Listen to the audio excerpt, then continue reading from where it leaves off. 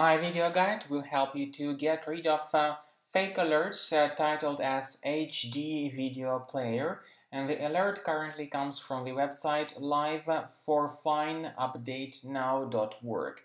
This is a totally faulty and very scary alert that tries to force you into downloading and installing a special extension for Google Chrome. The extension is called Storm Search, or in some other cases it is called Conf Search.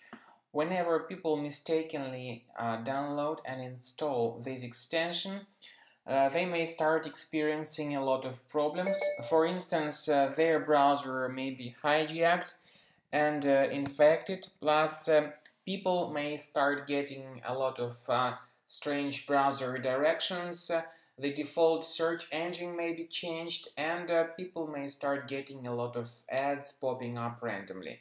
So if you have mistakenly installed any extension by means of these fake alerts, you need to get rid of them. And this can be done by going to the menu of the browser, clicking on More Tools, then Extensions. So look for suspicious extensions, then disable and delete them.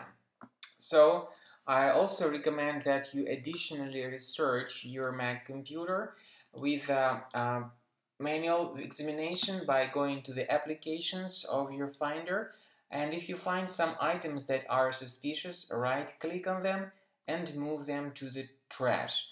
Sometimes the adware is concealed deep in the system and you cannot visually establish where exactly it is.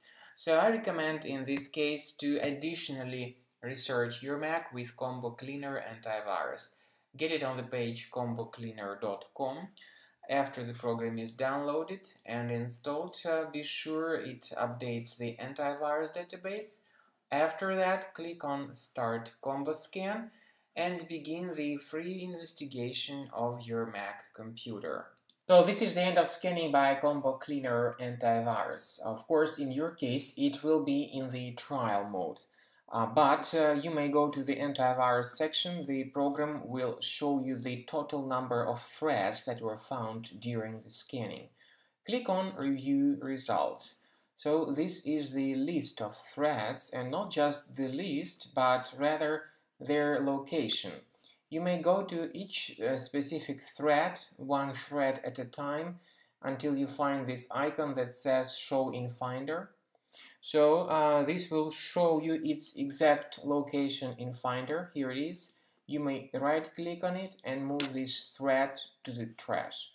Basically, you may do the same thing with all other threads, or you may consider purchasing the premium version of the program to get rid of these threads automatically and to get your Mac fully protected.